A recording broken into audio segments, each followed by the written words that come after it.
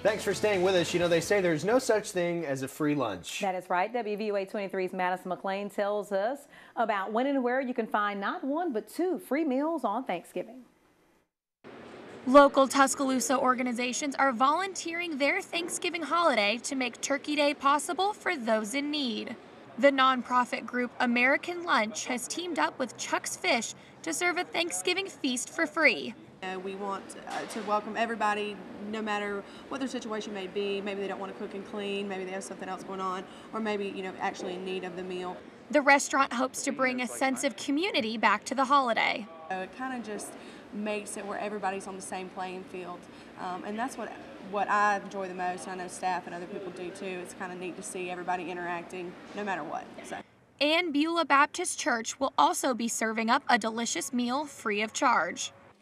Volunteers at Beulah Baptist Church have already started prepping to serve over 250 meals on Thanksgiving. The church says that handing out meals on the actual holiday isn't just about filling empty stomachs.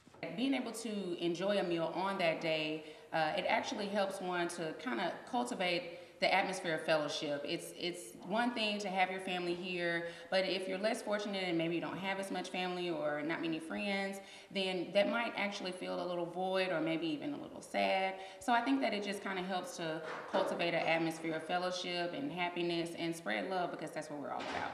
Food and fellowship free of charge on Thanksgiving Day. In Tuscaloosa, Madison MacLean, WVUA 23 News.